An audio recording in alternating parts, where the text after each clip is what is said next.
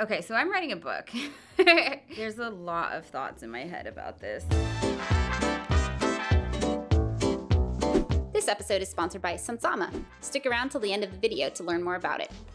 Hello, brains. I am still here. And that is a really, really, really, really big accomplishment because this last year I wrote a book, which was an incredibly long-term, brain-heavy project. And I tend to struggle with those. One of the reasons why I do well with this channel is because all of my projects are really short-term. If I want to write a tweet, that's out in 5 minutes, right? And then I get to get that immediate feedback of how did that go? If I want to write an episode, when I first started, I had a week to write an episode, start to finish, and then it would go up on the channel. And it was a very short-term project. And those are just fundamentally easier to plan for. But I have never actually in retrospect, been successful at a very long-term project because I would lose motivation halfway through, or I would plan it all out, but then something new and shiny would come up and I'd get distracted. So completing long-term projects is a challenge for me and for most people with ADHD. It's a challenge for a number of reasons. Motivation. There's a lot of planning involved, planning and prioritizing, which can be challenging for ADHD brains. There is also time blindness. If you think that your homework's gonna take you 2 hours and it actually takes you 3 hours, you can still get it done in a night. But if you think a long-term project is going to take you 5 months, or in my case, a year, and you misjudge by 50%, well, now you're at a year and a half, and that's not okay. Long-term projects are just fundamentally more challenging across the board for people with ADHD. And it's boring on some level. If you do a project that is that long, it's not new anymore. It can become tedious and I have to do this again. I did this last week and last month and 5 months ago, I was still working on this thing. And so I've had to pull out all the stops in terms of the tools and strategies that I've used to get this book written. I went in with eyes wide open, knowing this was going to be a challenge for me. I knew that it was going to take a lot of time and a lot of effort, and I wanted to make sure that I left myself enough time. So I tried to break it up into shorter term projects. So I was like, I'm going to write, one chapter, January 1st through 14th or whatever, 2 weeks, that's one chapter. I'll give myself 2 weeks because I know that the first chapter will probably be a little harder. I'll give myself a week to write each chapter after that. And so I had book writing weeks, and then I had my production weeks and my CEO weeks. I planned out my entire year. And there were things that I missed. And this is one of the issues that people with ADHD tend to have trouble with planning projects, is there are really important steps that we completely miss. One of the steps I missed was structuring the book.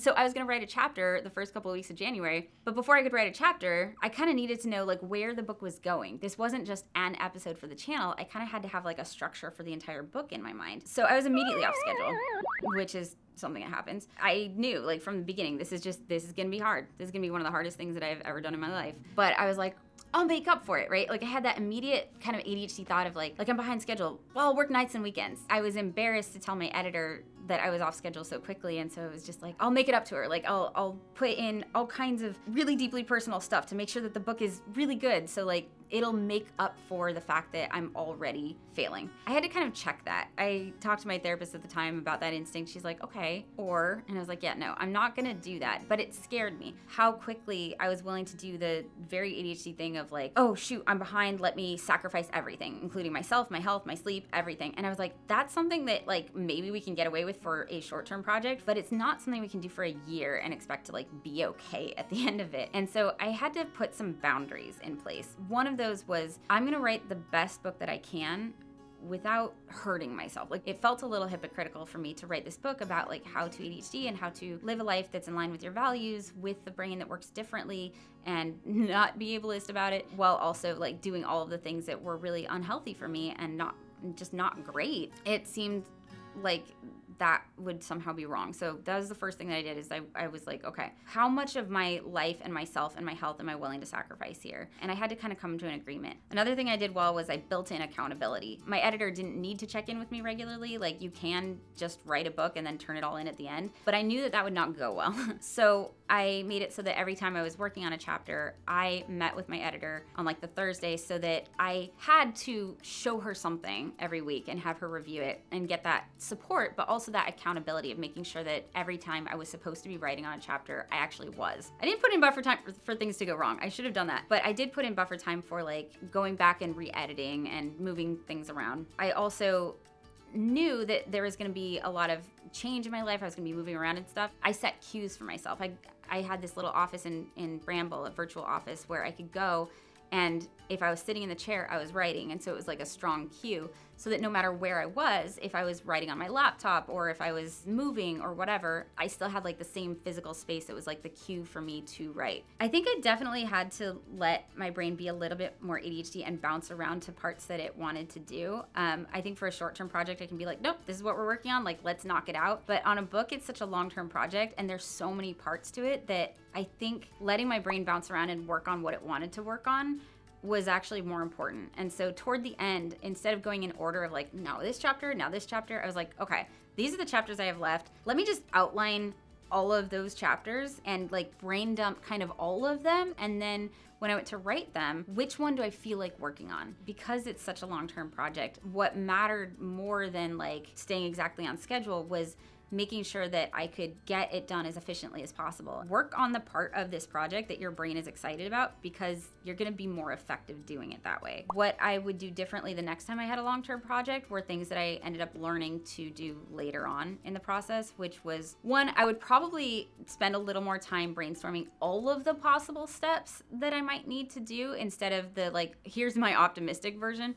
I would have put in time for planning because I expected myself to get right to writing, and I kind of ended up having to like plan out the book as I went, which is fine, but because I didn't have any weeks dedicated to like, hey, take a look at how things are going and like re-plan everything out, like I ended up doing that kind of on the fly or while I was supposed to be writing. There were a lot of times where I felt like I was wasting time learning skills that it was clear that I was missing, or setting up strategies for myself, but I think those things are necessary, and I think it's really important that we remember that planning counts as productivity. It can be really easy to feel like, oh, I'm not doing anything. I'm supposed to be working on this thing. And if I'm organizing or planning or learning a new skill, then that's not actively working on it. And so like, that's a waste of time. With this one in particular, with like a long-term project, making sure that you give yourself permission to plan it out and to set up systems in place and to recognize, like, if you keep running into the same issue, you know, if you go watch a YouTube video and you learn how to like format in Word or whatever, and that's gonna like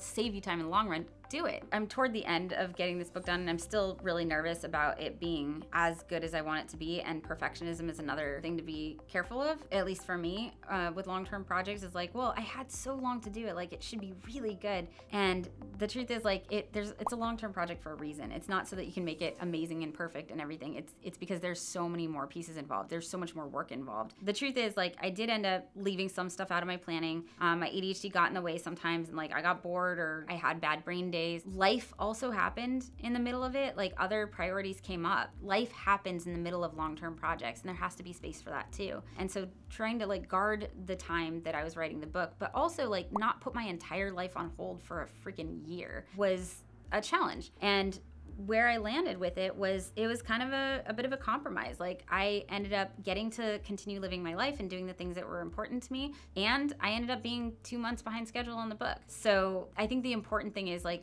if it's a long-term project, to communicate with people, but also recognize, like, just because it's taking you a little longer doesn't mean it's not worth doing, and it doesn't mean you failed. With ADHD, we have to acknowledge, like, long-term projects really are more difficult for us. There's a reason why, like, one of the common accommodations is like extra time. If we're running into brain-based challenges doing the work, it's gonna take us a little longer. And I'm trying to be like really forgiving of myself about that and recognize that's okay.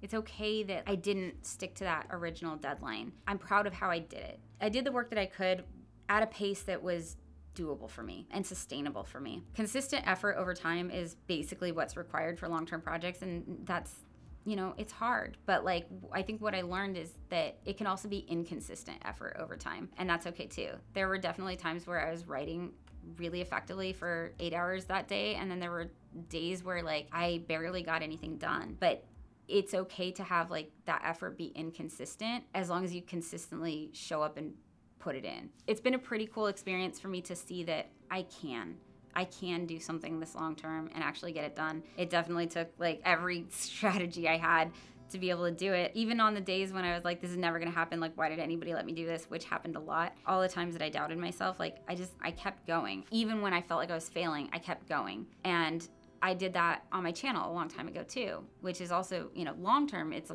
long-term project. There was a point where I felt like I was failing at the channel, and I got encouragement from the community, like, keep going. And I guess that's what I want to say. Like, if you're working on any sort of long-term project, whether it's personal or professional or school, like, if it's important to you, if it matters to you, keep going. And it might not happen on the schedule that you thought it was going to happen, because like time management is a thing for us. We struggle with that. You might get bored and like have days where you just don't want to work on it. Yeah, that's totally normal. But if you keep chipping away at it, eventually you'll get there. And if there are like little victories along the way that you can celebrate, if you keep going, if you get the accountability, if you can get the support that you need, there's no reason we can't. Like a lot of people with ADHD, I really like having the flexibility to be able to work from home. And like a lot of people with ADHD, I have a hard time knowing when I've done enough when there's no one telling me to go home. Hang on, one more email. Because I am home, which means work can easily spill into nights and weekends until there is no life, only work. At which point it feels like I'm not exactly working from home, I'm homing from work. Sunsama is one of the things that helps me with that. If you haven't heard of Sunsama, it's a system designed to help people mindfully plan their workday and work weeks so they can get stuff done without burning out. I can plan out my day, pulling tasks in from my email, Slack, Asana, my calendar. Sunsama asks what time I want to be done, then I work through my day, one time block at a time. Focus mode is great for that. And this is where it differs from every other system I've ever tried. There is a shutdown ritual at the end. So even if I'm not done with a project, I can be done for the day. Which not only allows me to enjoy my evening, it means I won't accidentally work so late my brain won't turn on the next day.